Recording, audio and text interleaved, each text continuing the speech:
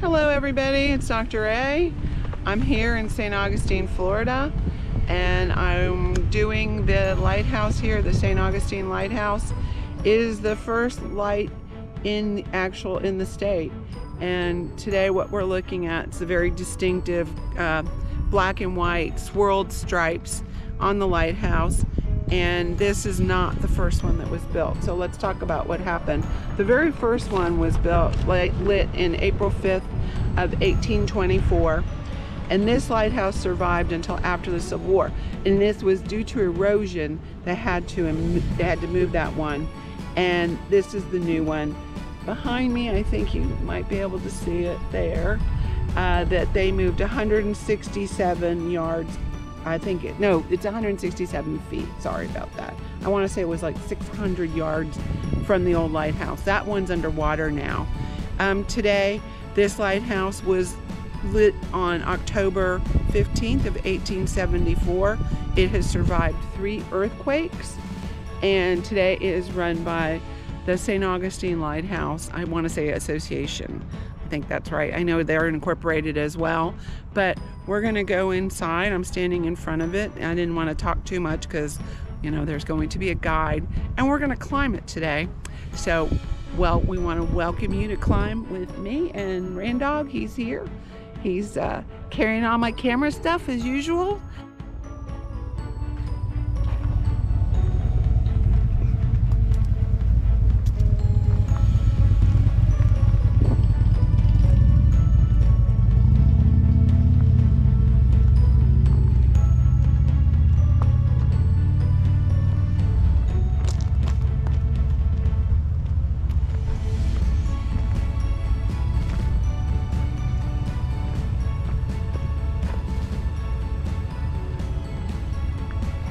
Look at all these beautiful trees.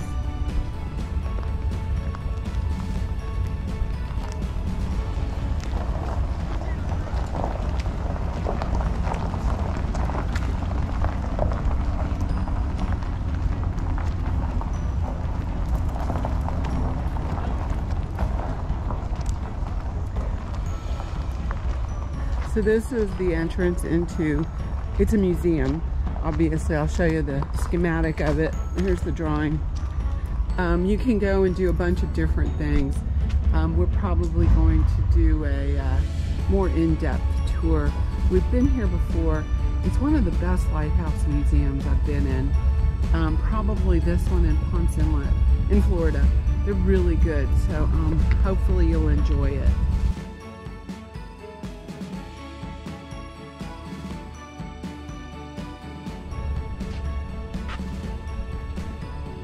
Okay, we're inside the lighthouse now, and you can see there's all kinds of places you can walk around in here. It's a self-guided tour today. We wanted to do the extra one, but it's not available right now. So anyway, we're happy to be here. It's beautiful. Let's go to the lighthouse.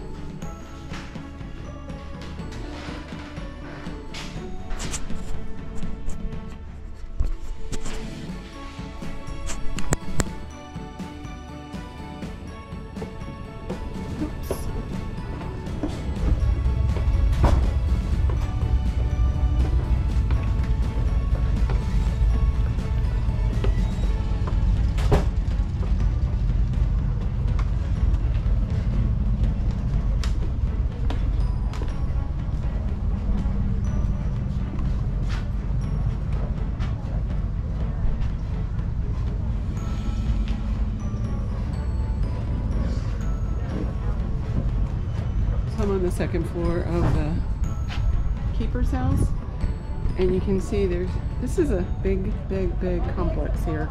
Down there are different things for the maritime work they do as far as the archaeological stuff. I've actually been in there once before.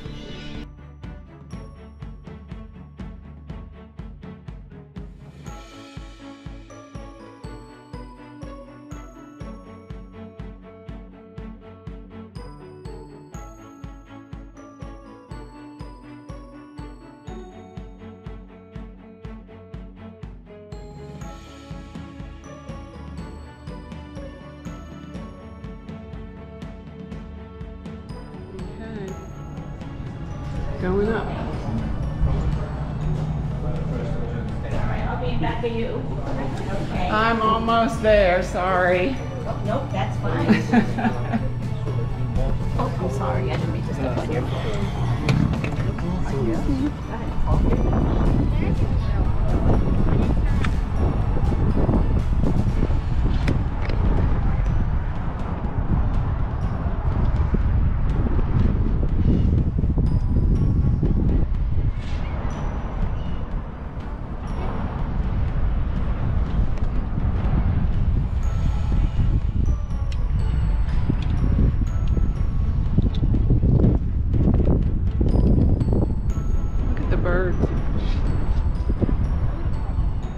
I was reading that one of the hazards of the early lighthouse when they first built this building was birds would run into it. If you can see across the river, that's downtown St. Augustine, the whole historic section. And then there's the beach.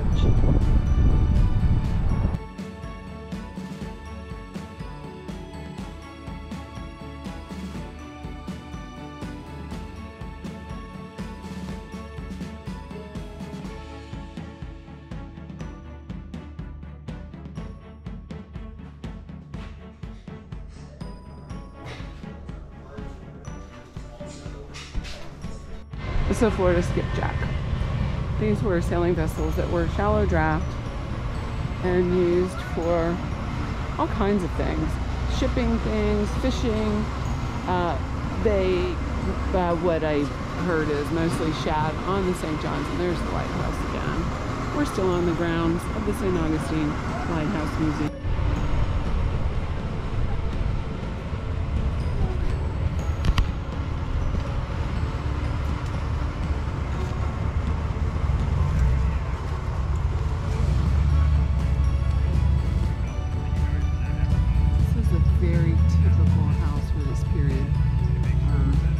Like the late 1800s, you're going to see this type of molding, cornice work, and look at the balcony, also the brackets.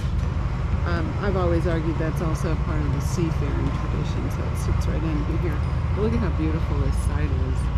Look at these Florida live oak. They are stunning. If you like trees.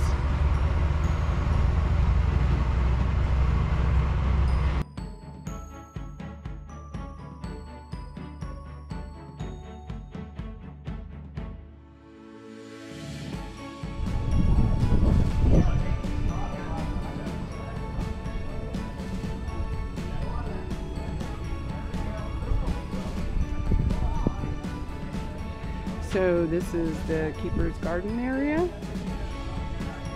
Everyone would have had to grow their own food, of course.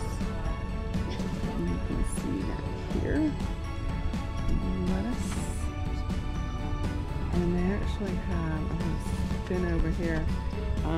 These are kunti plants. If you don't know anything, you're not from Florida, you can make a kind of starch from this, and they actually use it for baking.